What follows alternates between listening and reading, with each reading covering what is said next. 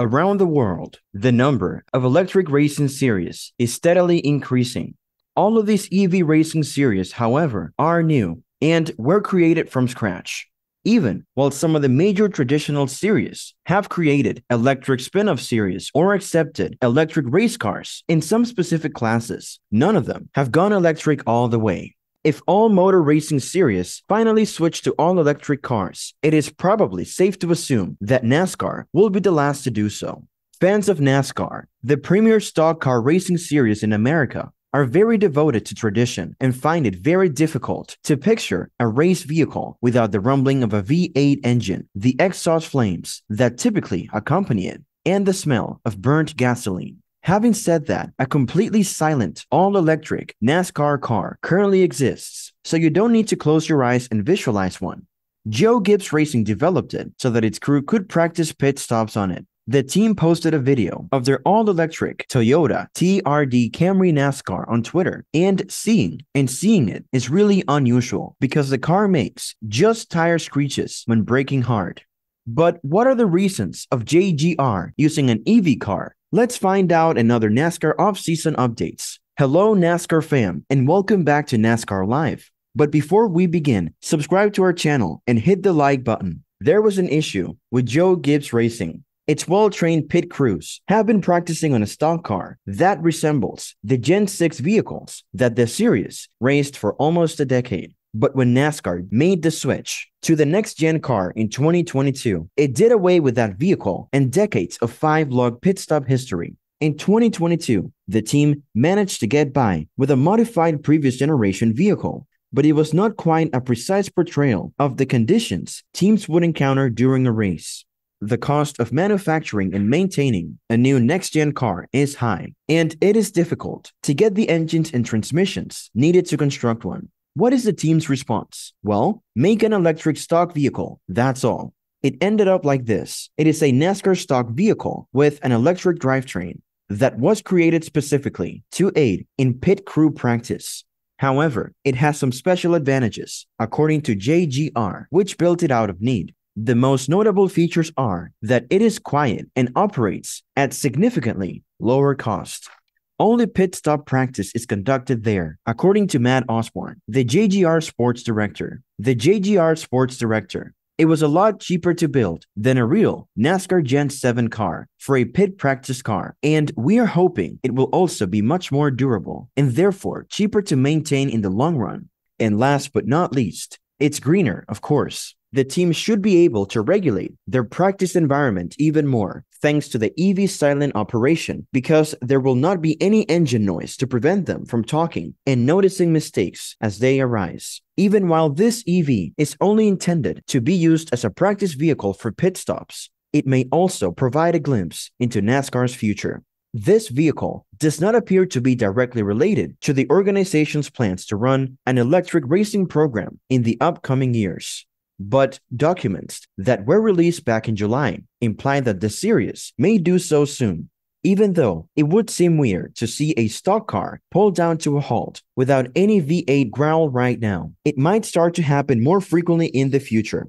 And now, let's take a closer look on the championship team behind JGR that you don't see on the track.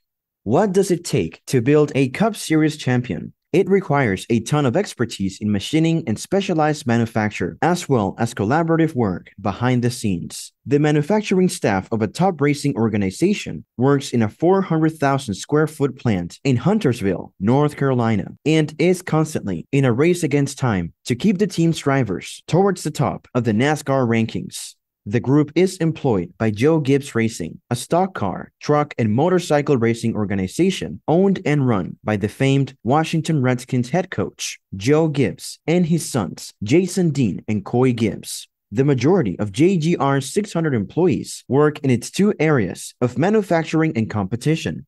4 of JGR's NASCAR Cup teams, 3 Xfinity teams, 1 ARCA team, 4 Supercross motocross teams, an engine development department, and staff members who prepare the cars for the circuit they'll be racing on this weekend are all part of the competition division.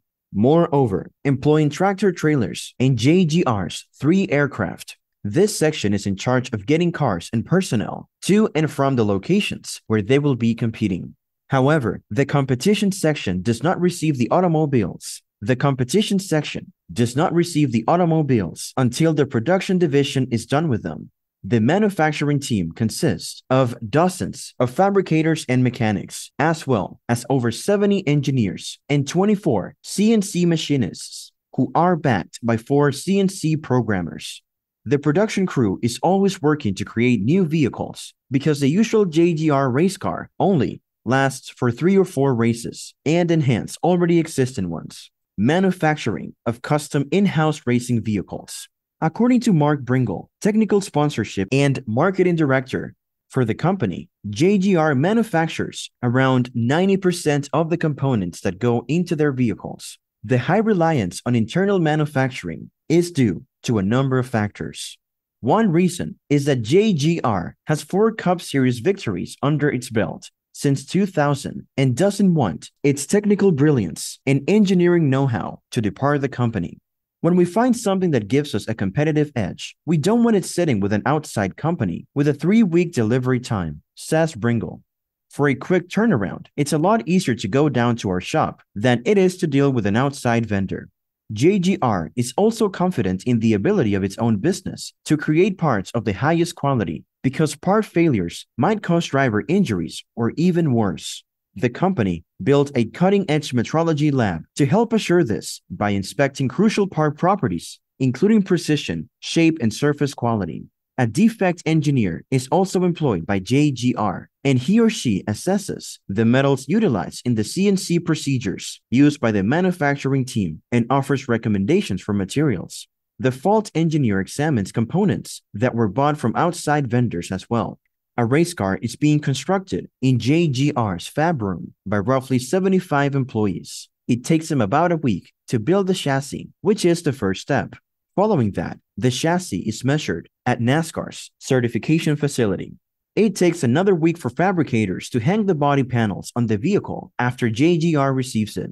After that, roughly 40 mechanics start working on installing the engine and other parts. 3 weeks after the assembly process begins, finished automobiles are typically prepared for the competition division. Fully committed metalworking operation. It is almost guaranteed that metal parts for JGR vehicles will go through the company's metalworking facility. According to senior engineer Dan Olson, I would be amazed if you could find a part on a car that we haven't modified or produced from scratch. Olson adds that JGR also manufactures all the supporting fixtures and tools required for body hanging and chassis fabrication. 34 CNC machines are in use at JGR and work in 2 shifts each day. The tools include a laser cutter, a water jet cutter, a 3-axis router, 7 lathes, 4 electrical discharge machines, and 20 mills. Aluminum, titanium, and steel are the main metals that are machined. Olson states, "We don't conduct large production runs, and we don't have any machinery devoted to one item. A machine will produce 2 or 3 distinct parts in tiny batches every day. Metal sheets and tubes that have been cut, bent, and welded into position make up the majority of the components used in the production of chassis. Body panels can also be made from sheet metal." Olson claims that a large number of the panels utilized are stamped at an outside facility and then modified by JGR to provide the required fit and/or aerodynamic properties, which are little steel tubes that are welded to the panels and chassis, are used to secure the panels to the race vehicles. This technology is distinct from the seam welding method used to attach the body panels of conventional manufacturing automobiles. Olson argues that the use of stubs enables JGR's manufacturing team to modify panel shape, placement, and orientation more rapidly and easily than would be feasible with regular automobile panels. "We only see what's going on in our facility, but the MSC rep is out in the field in a lot of shops. He sees all different applications and situations where products are used, so he can make recommendations about what products we need." Another important behind-the-scenes success, and the rest of the JGR production team have profited from their connection with MSC Industrial Supply Company for many years. MSC Industrial Supply Company provides JGR with a huge selection of manufacturing and MRO items from top manufacturers. According to Dan Schnars, a manufacturing engineer for JGR, as much as 40% of the products used by the manufacturing division are supplied by MSC. Manual mills, fasteners, abrasives, as well as safety gear like glasses, earplugs, and gloves are some of the other important items purchased from MSC. JGR uses the Control Point Customer Managed Inventories Management vending technology from MSC to restock its product inventory, saving time and money in the process. Customers only need to scan the barcode of the item they wish to purchase. Connect the scanner to a PC, and MSCDirect.com will instantly add the item to their shopping basket. Joe Gibbs, owner of JGR, notes that by using the Control Point Inventory Management System, we are able to better track tooling usage and have considerably decreased superfluous inventory on the shop floor, which has resulted in a product expenditure reduction of over 25% overall in our shop. Fast product delivery is essential to JGR because it has a strict weekly racing schedule that must be met. Schnars says, if we break something, we're going to be redesigning and manufacturing it within hours of when it broke. He also added, in order to live in that environment, we can't wait for something to come in 3 or 4 days later because we wouldn't be able to get parts on race cars for the next week. We need suppliers like MSC that can get stuff here overnight. Olson and other designers may move through the design and prototyping cycles more quickly due to MSC's quick delivery. He claims, with next day delivery, we always have the resources we need. JGR depends on the technical support offered by MSC in addition to quick delivery. Schnars claims, we can only see what is happening inside our building, but the MSC representative is present at many shops. He's able to recommend the things we require because he is familiar with all the numerous uses and circumstances in which products are applied.